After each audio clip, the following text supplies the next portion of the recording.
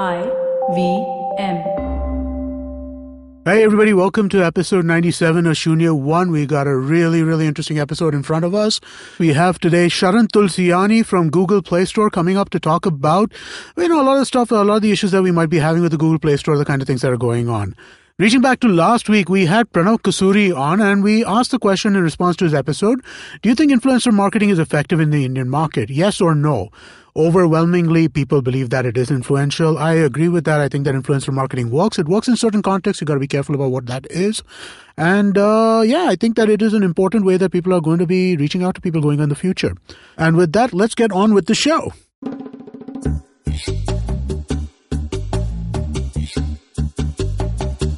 All right, welcome to the show. I'm here with Sharan Tulsiani, who's my guest for the day. How are you doing, Sharan?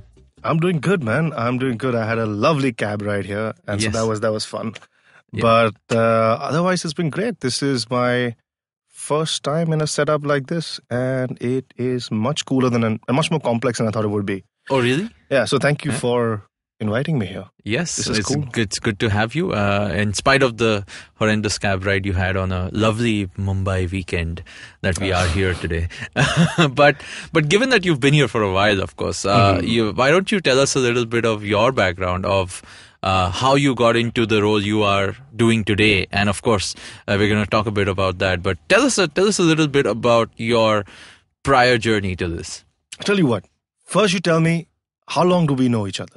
I'm going to take a guess. Feels like it's for a very long Yes. time, and I can't put a finger on it. I'm going to take a guess at least 10 years, 12 years. When did we meet first? I can't. I think we have remember? common friends. Yeah. We had common friends way back. Was And, it college? Was it yeah, during college. in yes. college? Yes, I think we had a lot of common friends. Yeah.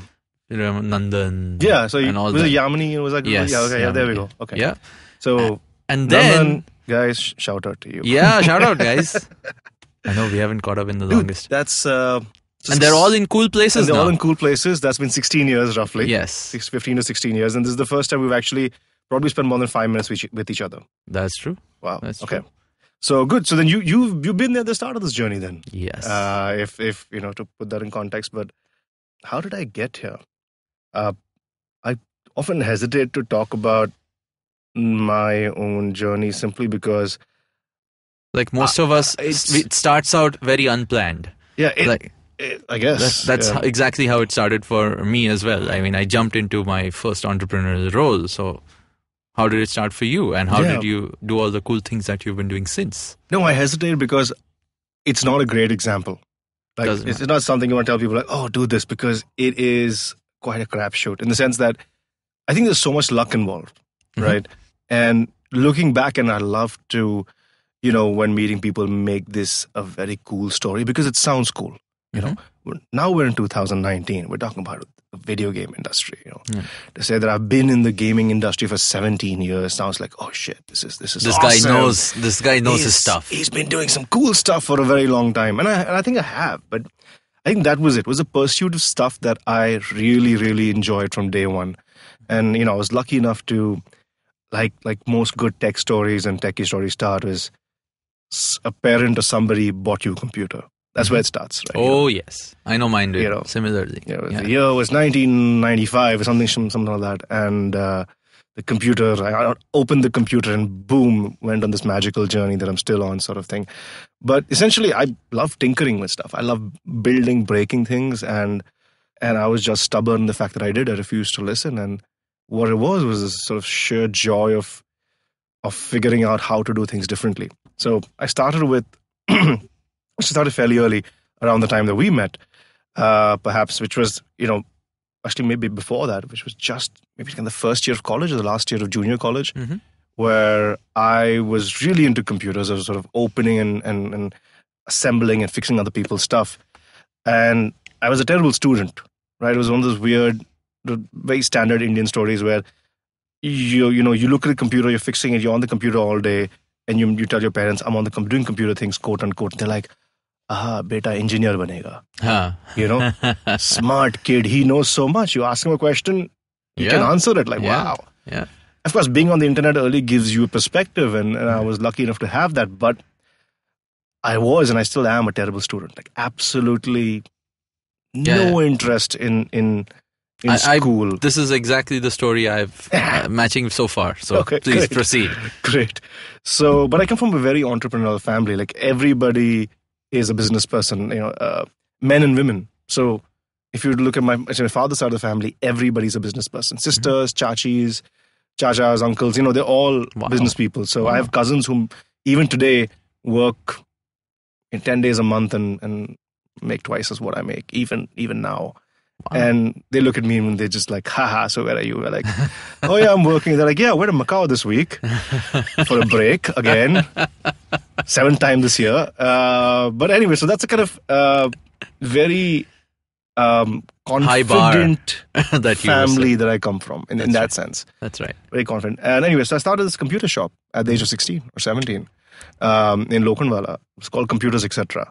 And, I was lucky enough to have I keep saying lucky because I believe that, or maybe it was something more, but, my dad wanted to spend some time doing something else. He had retired from his old business. And so we ran this computer shop. And as a 16, 17-year-old, you don't understand the idea of ownership. You kind of pick up to it slowly. You start selling.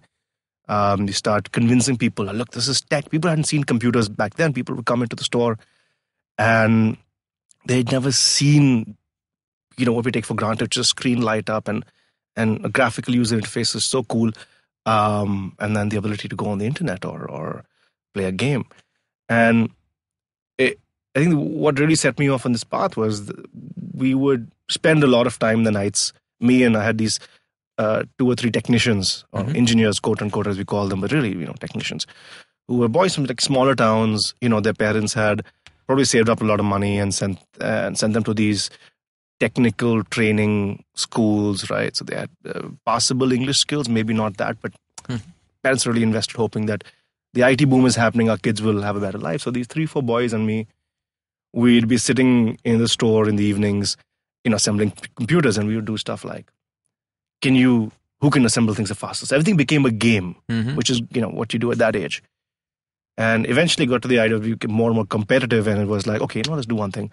Shutter band ho gaya. It's 9 o'clock, 10 o'clock, you close the shutter of the store. And then we'd sit and we'd set up the computers on a LAN, and then I'd teach them how to play games. These guys had only used computers for work. Right. It was something they did as a job, and then they'd go home, and the idea of affording something like that was many years ahead for them. And so then I would show them games. I got to not just show them, how to use the internet and things on computers, but also what is Counter-Strike? What is, what are all these things? And boom, that's where it hit me. That's what hit me, really, was not just gaming, but making other people play. When somebody's eyes go like, oh my God, like I shot you, or I played like this, or I did this, and I thought of a different way to do it, and then it succeeded, and then I beat you. And that feeling was sort of, once you get a taste of that, it's hard to switch off. And then that became sort of my personal journey, which was not perhaps writing games or creating games, where most people start, but it was enabling people to play. The high for me was getting people to play games, right? So when I was graduating from college many years later, I had to shut down the business because I couldn't study and run the business together. But I was graduating from college, and I was a finance student, right? My BMS in finance. Just, like a good boy should, engineering though was too far for me. I didn't have the rigor to do the math, no way in hell. But this is the BMS was, I think it was first or second year of BMS. Third year for me. Yeah, I think you guys, if you were in the same circle, you guys the year earlier, I lost a year because I tried to do BSc IT.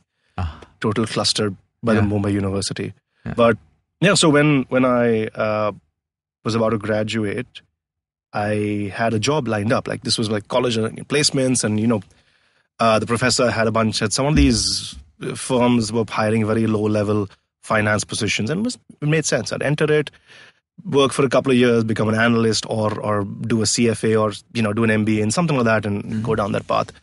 And I get this call from this gaming company, right? I tried, a friend of mine who was an animator calls me and says, there's a gaming company in India. It's a Filipino company doing something in India. It's an online game, MMORPG. Do you want to try it out? I have some access codes or something. So it's like, okay, awesome. MMORPG. If for those who don't know it, that's massively multiplayer online role-playing game. It's very, very... It's a super popular genre. Super popular, especially back in the day, like 8-9 years ago, before the mobile revolution sort of took over everybody's lives. We played. I played the game. I didn't like it. And a few months later, I get called for like a, focus group kind of thing. And I go in and I show up at this office, and this is where luck comes in, right? I show up at the office. It's I've got my job. My final exams are a month away. All I need to do is just show up, give my exams, graduate, and start working. And for some reason, I said, I'll go there, and it's near my house. I show up, I'm sitting in the office, and the guy who calls me to do the market research or whatever, he wants my feedback because I didn't like the game, doesn't show up. And I'm sitting there, and I'm getting annoyed. I'm like a very cocky, 20-year-old. And in this cool gaming office, the first I'd seen, and definitely the coolest in the country that I'd seen, that existed back then. And this dude walks past, and I was like, I'm talking to the receptionist. I'm like, hey, what's going on? And been there for 2 hours. And then I turned around saying, hey, listen, if you're going in, can you check if this guy's there? I don't know who you are, sir. I'm so sorry for disturbing you, but can you get this for me? And he asked somebody about this. And he's like, oh, you know what? I'm so sorry. Let me take care of this. Let me take you inside. And we start chatting. And he loves what I have to say about the game and how it can be different. Turns out, of course, he's the CEO of the company. And that's a good one. And then he's like, it becomes a 3.5-hour session. Right? And he calls in the marketing guy. He calls then the guy who was actually called me, shows up 2 hours later, even then.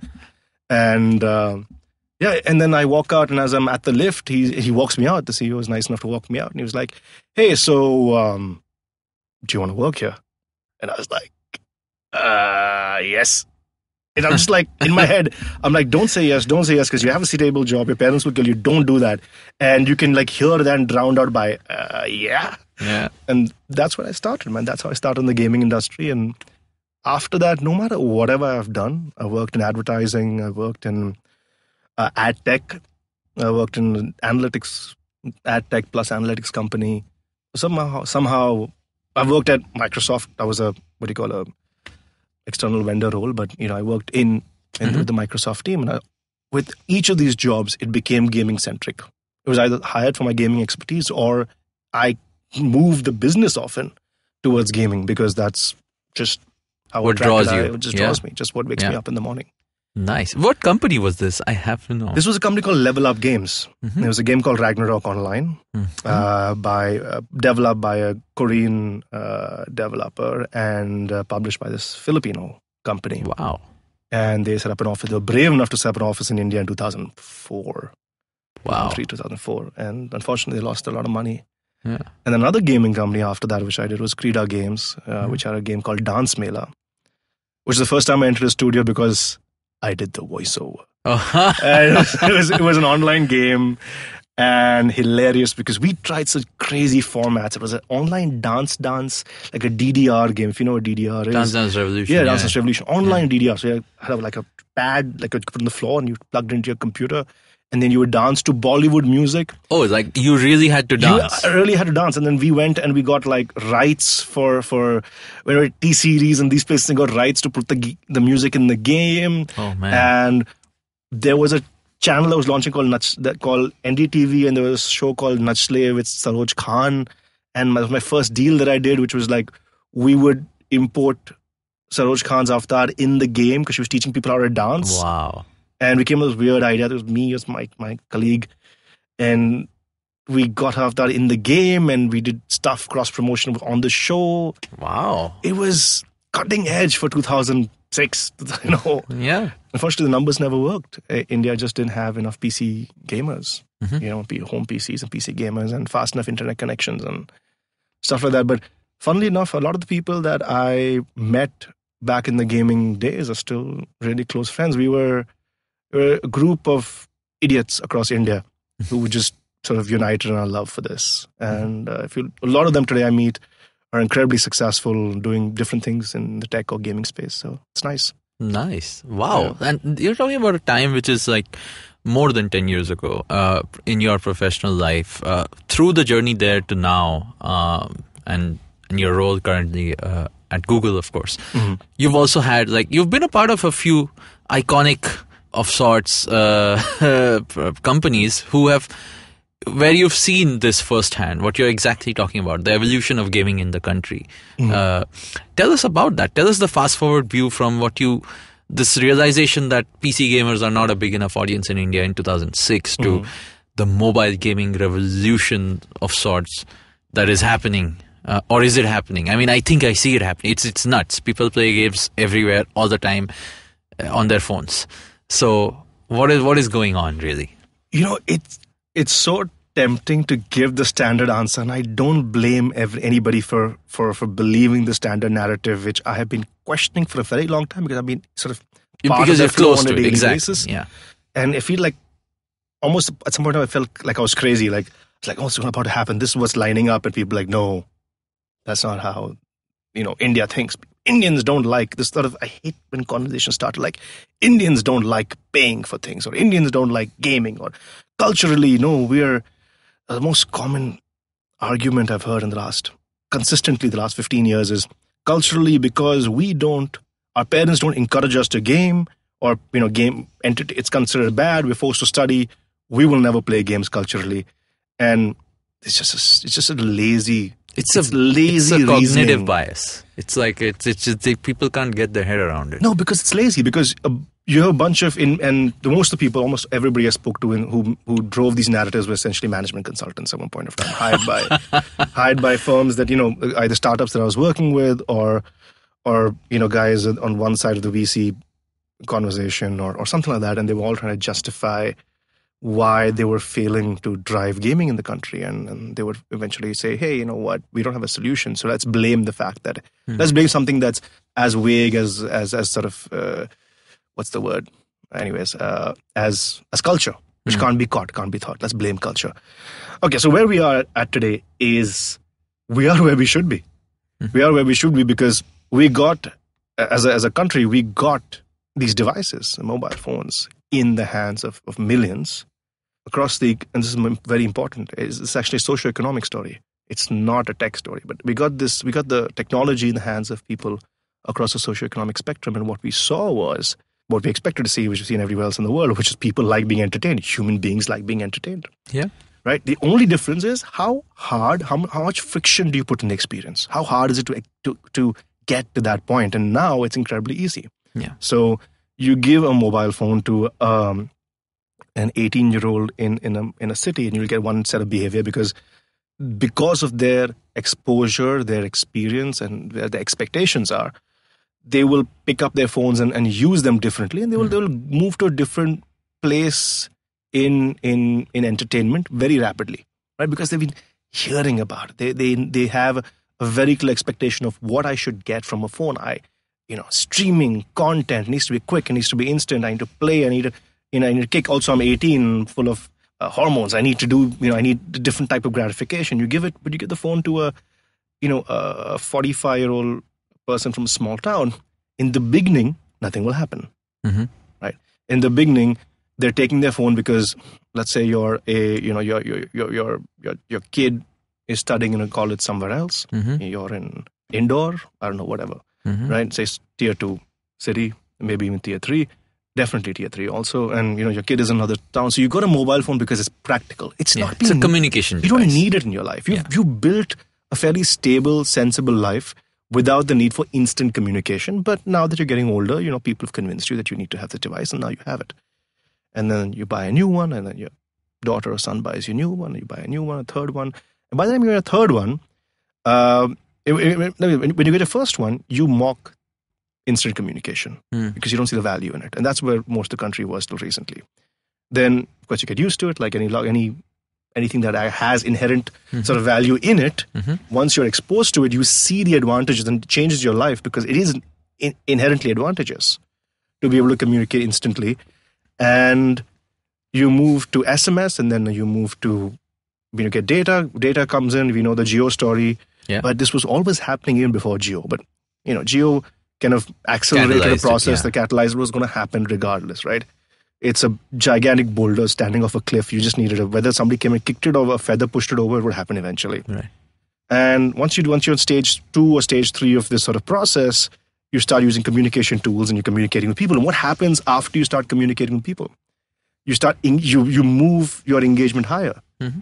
What's the next stage? It's doing something where now we're a community that's connected digitally. Now your form of communicating evolves to a form of community. Yeah. Right? Yeah. WhatsApp groups are a big part of it. Facebook, it in itself is designed around that. Things like that. And that's why gaming fits in beautifully, because that's what you do. What do people do with people? Yeah. We share, we compare, we compete, we entertain, we chill out. Very important. Right? And we even try to, most importantly, we go for common experiences that we can discuss later. Yes. Right? Yeah. Events, movies, anything, any entertainment form. Any group activity. Any Sports, entertainment form. Yeah. Sports. And that's what I'm coming to. Sports is, we think of sports as a competitive part of our lives, but actually it's just a framework for a shared experience, which happens to be competitive. Yeah. Right? I watch a competitive sport. I'm not playing the sport. I suck at cricket. Well, actually, I don't watch cricket either. But, if it's a sport that's competitive, you could be terrible at it. You could have never played it. But you love watching it because there's drama, there's a story, there's history. History is very important in a competitive sport. Right? You support a team for a generation. Your father supported it. You will support it. God damn it. Yeah. And it's not that different for gaming. I don't mean it's exactly the same framework. What I mean is it's a shared experience. Yeah. And so now, as users have evolved, we're going the logical route, which is we're going to pick up more and more of the shared experience, which is why a lot of numbers that you read today are something like 300 million gamers in India, right? Mobile. Wow. Yeah. And I can't officially comment on those numbers, though I've shared officially 250 million, right? That's like older set. We did something with KPMG a while back. I Googled it, something with KPMG. I wasn't there. I suspect it'll be higher. Yeah. And that's true. What a gamer is open to interpretation. But what's interesting about the story is that the reason I love discussing why people got it wrong.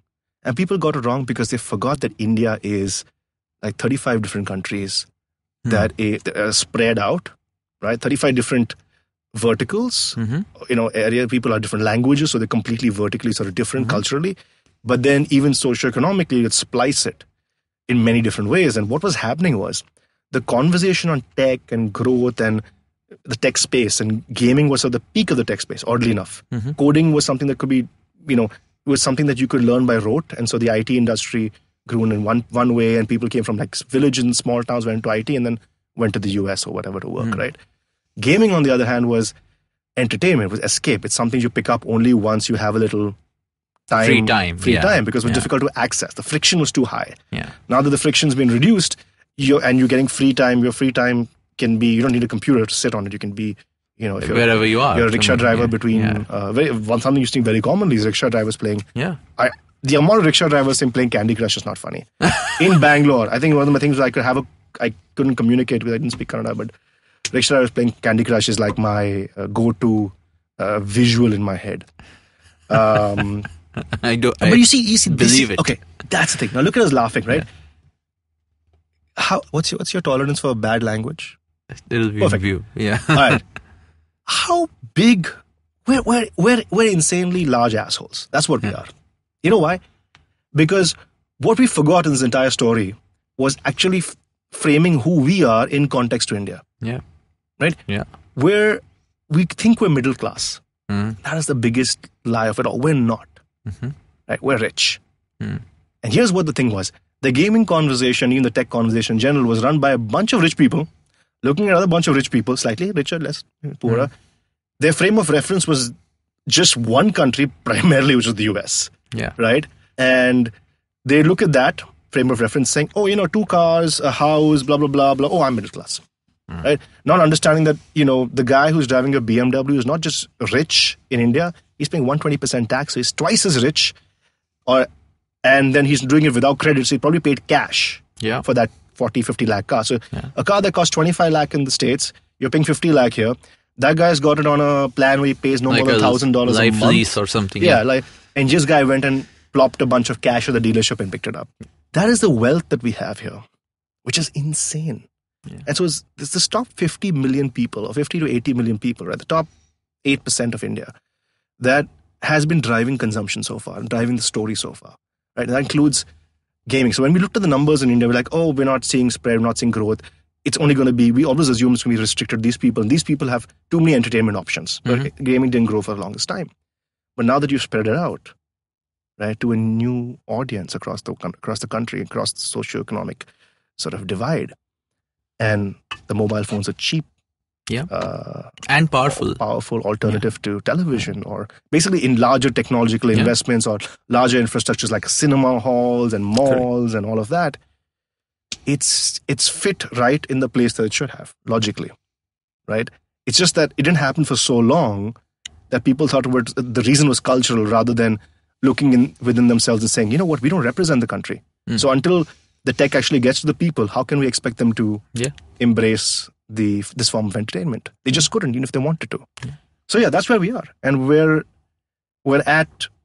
still not at peak growth, I think, India as a country. And and this was very dependent on how the country grows economically, whether they manage to, bring back, manufacturing or whatever that they need to kind of rise the actual middle class upwards. That depends on lots of things. So gaming and sort of tax policies are not that far apart. There's a lot that goes into sort of why India is growing gaming. That's a whole different conversation. It's a whole different conversation. Yeah. But what's cool is a lot of people are playing games. Right? You can go to like a shop assistant in indoor and say the word PUBG and he'll know what you're talking about. Right? Or a sari seller in a smaller town and you say Ludo and he knows what you're talking about. And 3 years ago they didn't. It's like 200 million people who didn't know these words. You've introduced a new lexicon. That's exciting, man.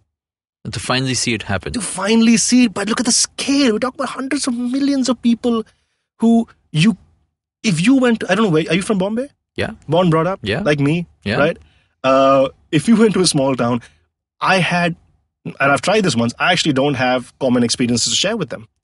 We don't. We're living in city people. We're city, not just city urban people. City. We're city people in a country where the urban-rural divide is massive.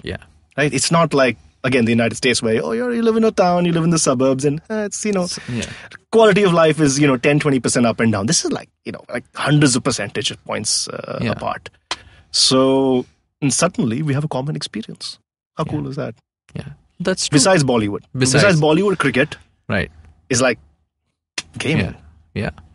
That's very interesting though. I mean, and it's become one of the primary, like you said, common modalities that we all share as a country.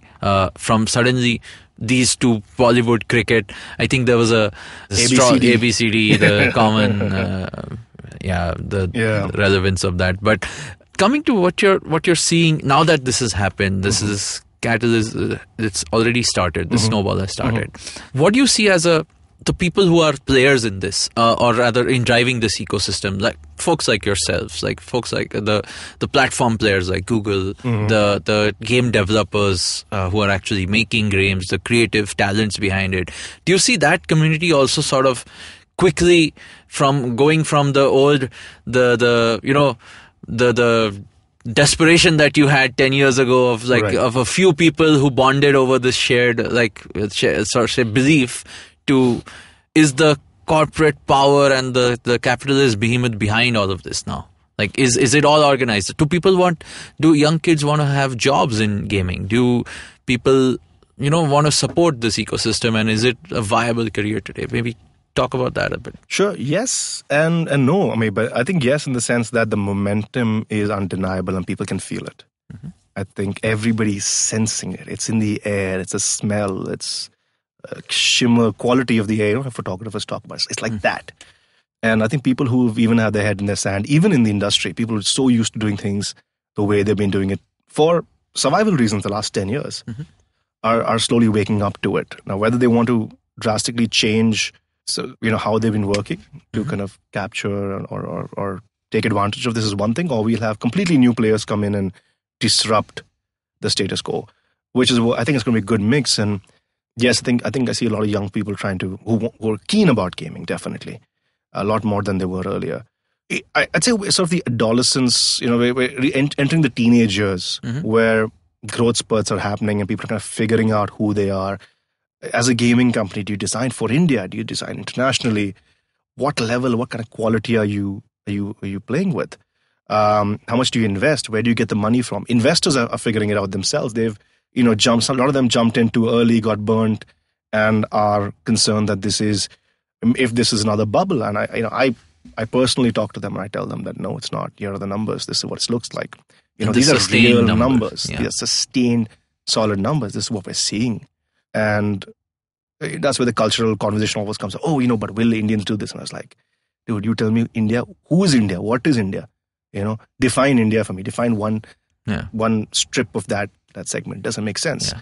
What people need to understand, that people are trying to grapple with, I think, development studios and corporates, is that if we're going to do this, and as you start doing this, who do we go after? And I think that's where I've seen the biggest change.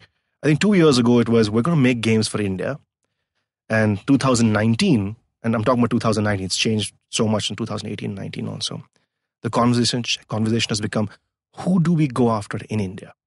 Rather than going after India. Like, this is a geographical landmass.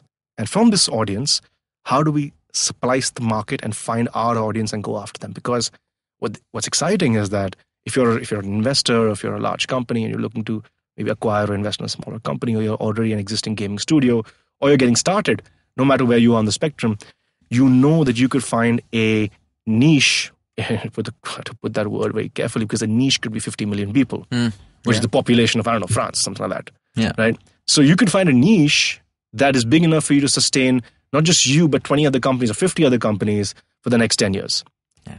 Right? And that is what people are now thinking about. And a lot of industries sort of come together.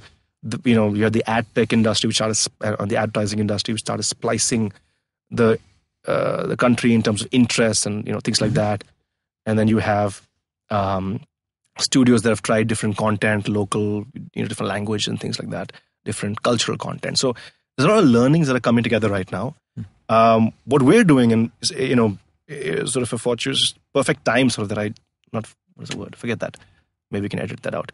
But the time that I joined Google about a year ago, and it was a very interesting time because great ideas sort of coalesce at the same time. And I had a colleague in Singapore who's also very keen on doing something with independent, indie game studios, or relatively smaller studios. And last year we launched the Indie Games Accelerator in Singapore, which is like this really intense 5-day boot camp where we picked a bunch of gaming studios from across India and Southeast Asia. And we brought them to Singapore. We gave them like 5 days of the best an insane level of mentoring. Wow. Like, we had guys like, Mark Skaggs and Rami Ismail, and these are like the granddaddies, the big guys of the gaming industry. Mark Skaggs is the guy who made Foundable. Okay. Things like that. Wow. So people like that were there. Shanil Dio, the CEO of the company that made Fruit Ninja and Jetpack Joyride, they came and they gave us 5 days to chill with 30 gaming studios for 5 whole days. Like 8 in the morning was like, you show up at 8 in the morning, you end at 6, and then you work even after that. Yeah. And you take all those lessons and then you go and build better games. And we had a bunch of studios from India that we took. This year we've just announced the second class, the class of 2019 for IGA. We've expanded it globally. But, a couple of Indian, 3 or 4 Indian studios have made it. Nice. So that's fantastic. So that shows you, and these are all incredibly high quality small studios. So things have changed. They started thinking differently. Yeah. So there are people we're doing a lot of stuff in the ecosystem. When I say we, I mean Google, Google Play, and Google is doing a lot of cool stuff across the ecosystem. And that's essentially built from recognizing that there is a gap in the skill set that Indian studios have. And the reason they're not developed, it's like a muscle, right? If you need to develop a muscle, you develop it. Indian studios have not needed to build a certain level of quality of games because the market didn't demand it. And they were looking at India, looking at what they knew. And they were working off a lot of instinct and feeling, right? Which thought, hey, this is a great piece of content. If I build it, maybe people in India would play it, and then they realized nobody played it because they didn't understand that people didn't have access. Or it was difficult to comprehend that people didn't have access to devices, so they couldn't play it. They wanted to play the rickshaw wala. Like there are a couple of games I've seen, like 5 or 6 games that are built around rickshaw rides. Oh, really? Right? At least 5 or 6. Yeah. Just last 2 years. Oh, wow. Last year, there was probably like 50. But in 2 years, you will have people who are riding rickshaws who have friends who ride rickshaws or as for a living, who will be playing those games because that's a story that relates to them. It's just not got there yet, or now it's getting there. So as the market requirements ramp up, studios are ramping up, and we're trying to do as much as we can to enable that. From a mentoring perspective, I spend a lot of time. So I spend a lot of my time talking to small studios and trying to just bring whatever learnings I have to them over the last, things I picked up the last 17 years. Right. So, and there's a lot more stuff that I perhaps can't immediately get into. Sure. Yeah. In fact, I have a point which, just to, bring up the concept of what people have been doing or what kind of games have been being made. While this whole thing has been going on, one of the early apparent successes which we have been seeing in the domain is actually something which again goes in the face of will Indians pay, is a lot of the semi real money gaming sort of situation. Well, I know it's a very tangential take on pure gaming. It's not. I think it's a whole different kind of business to be in. But do you see a lot of people sort of taking that as a route to figuring this out? Or is it just an easy way to sort of attract people by throwing money at the problem? So if you're talking about semi-real money gaming, which basically means that perhaps people I'm not talking about the proper pay to play, like, but they don't get a paid output. They don't make money from it. They just they I'm not talking about like the skill whatever. gambling or skill gaming. We're talking about like Teen Patti games, Zynga, Moonfrog, all these guys, right? Poker, stuff like that. Yeah, that's also huge, by the way. That's also a huge genre because it's doing well. I think that they have an audience. It's a skill audience. Look from a gaming perspective, right? From an industry perspective, there is a game, card games, which has like a 1,000+ year history, right? The game mechanics of which have been refined over hundreds and hundreds of years. It's a game that we know people like to play, right? And it's easy to execute. And then there's a lot of other mechanics that they build in. So I think that there are a few people who did it well. There are 50 times more people who didn't do it well. Right? And I think that's a story. I think these are. You can find different areas that games work at, right? This was an easy, recognizable one that did well, and those studios also realized that they have to try different things. A lot of them are trying different types of games. Moonfrog has their Teen Patti games, but they also have Bahubali, right? And Alia Bhatt, and those are the kind of things they're experimenting with. I think that's people should make. And this is really important. Build what you like to build. Build what you're passionate about and what your audience cares about. Like I said, splice your audience, find the audience, build something they care about. But I think most people, at the end of the day, human beings inherently care about stories. And That's true. And stories can either be built into the game or stories can be built purely by communities who play the game. Right. So if you look at something like PUBG, it seems like it's a shooter. There's so many thousands of shooters, right? But what actually happens with a game like that, which has voice chat, is that you drop in and there's an option that allows you to select what language what oral language do you want to communicate in, right? Not the screen. The game is English. I mean, at least most people go with the English interface. But when you're matchmaking, you choose your language that you want to matchmake with, primary and secondary, right? So it could be English and Hindi, or Marathi and Gujarati, or Marathi and Hindi, or Tamil and then English, things like that. Yeah. And so the moment you enter that experience of the four-man or four-person match, it becomes a community experience instantly. And there's a story now. Yeah. Right? Because now you've landed in an area and you and these 3 or 4 people who you potentially share a language with, which is great. Yeah, because you're it's online. awesome. It's Yeah. awesome, right? Because otherwise everything online is English, right? Or Hindi. It's sort of generic. Now it could be your dialect, Yeah. right? And you're like, oh, I like instantly like I like you a little more because you sound like me. Yeah. Right. And now we're gonna create a narrative. It's 20 minutes, but we're creating a narrative, and then we add as friends, and we stay back, and we play further and play longer. And that's it. So there's a story right there. There's a story if you make, whether it's a large PC game, whether it's an MMORPG, whether it's a shoot 'em up, whether it's even Ludo.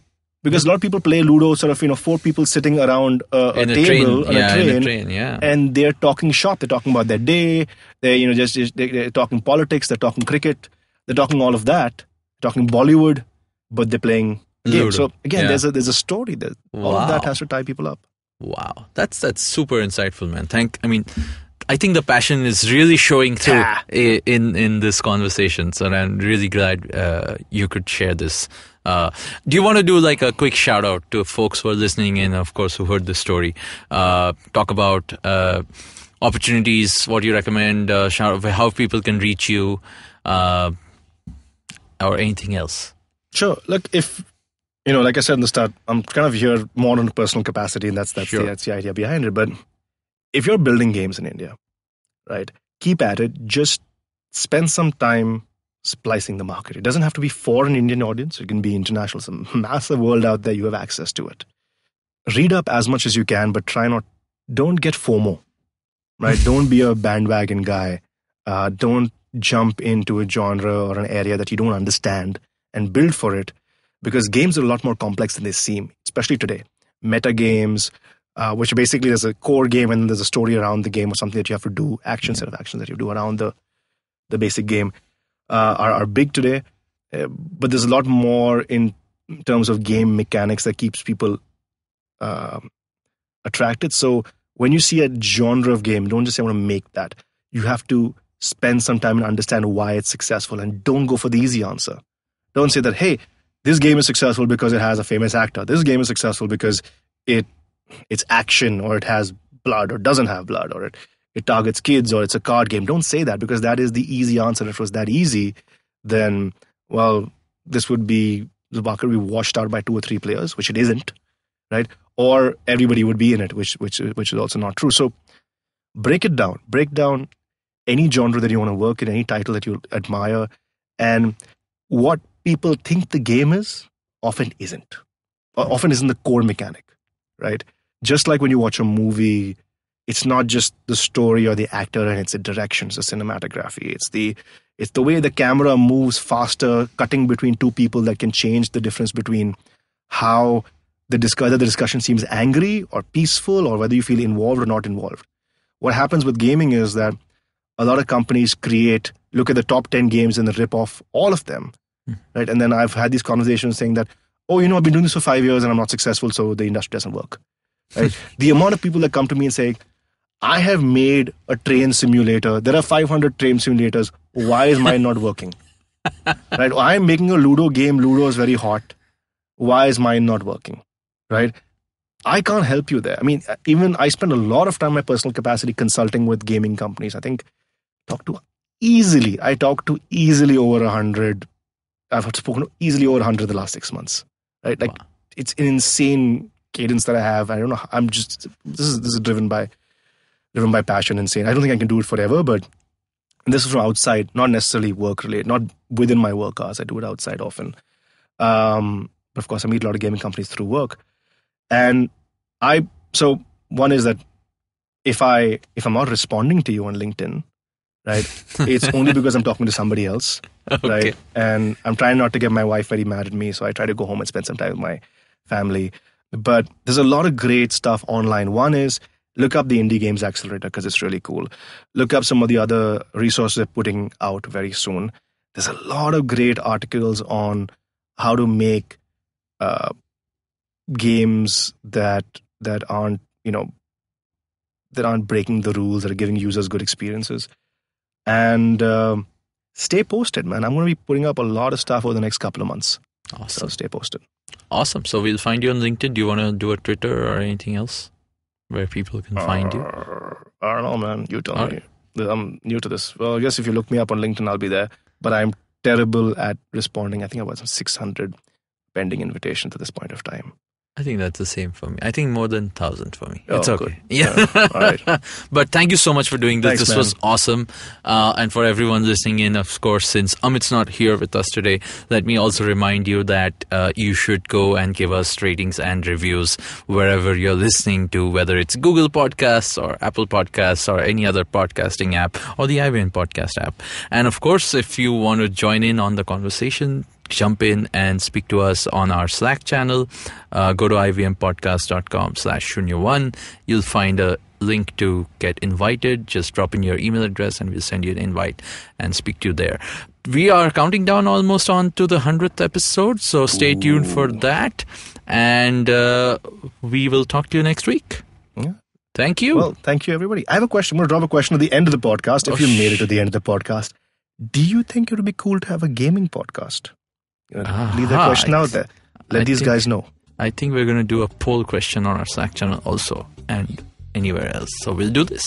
All right. We'll find out. Thank you, Sharan. Thank you, man. Thank you.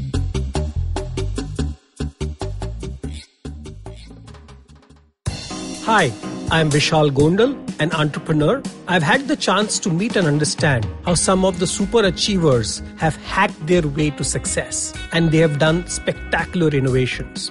Now I take a closer look at these people's lives to find out what lies beneath the force, only on the Vishal Gondal Show. Episodes out fortnightly on Wednesdays on the IVM website, app, or your favorite podcasting platform.